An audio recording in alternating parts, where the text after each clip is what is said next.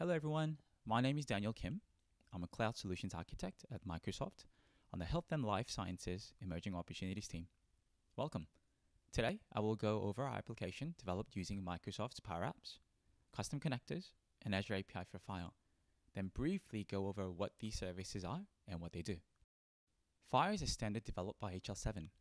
This standard has been developed to make health records interoperable between multiple systems in healthcare. Records in FHIR are used to create relationships between providers, patients, and even IoT devices. With FHIR entities and properties, there are hundreds, if not more, ways to make an appointment, but today we will focus on a simple scenario: patient making an appointment with a physician. Let's imagine we have a patient named Peter Chalmers. He wants to use the app to make an appointment with his immunologist. Once he logs into the app, he clicks appointment. He's then presented with different choices, such as specialists, date, and available slots. Doctors expose schedule broken up into slots, and slots are what you book your appointments against. Now, let's select all the necessary options. Perfect. Once he's finished, he schedules an appointment. Voila.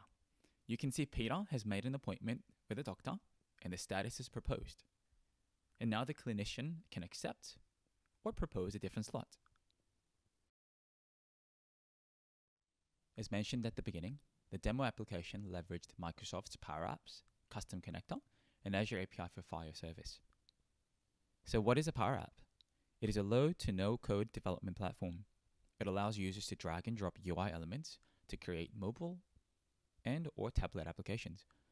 Users can also make connections to external data sources, be it Excel, SharePoint, or other available data source through a UI flow.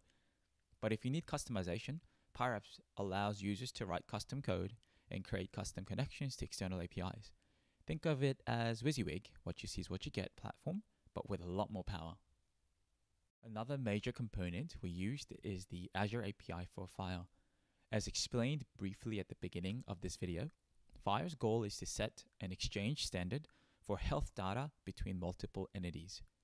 Microsoft developed this managed service to help healthcare companies and developers adopt this standard more securely and efficiently. Azure API for FHIR is a PaaS service managed by Microsoft. It means Microsoft takes on the operations, maintenance, updates, and compliance requirements such as HIPAA and GDPR in the PaaS offering, so companies can free up their own operational and development resources. Lastly, custom connector is what we use to define triggers and actions between our PowerApp application and Azure API for FHIR data store.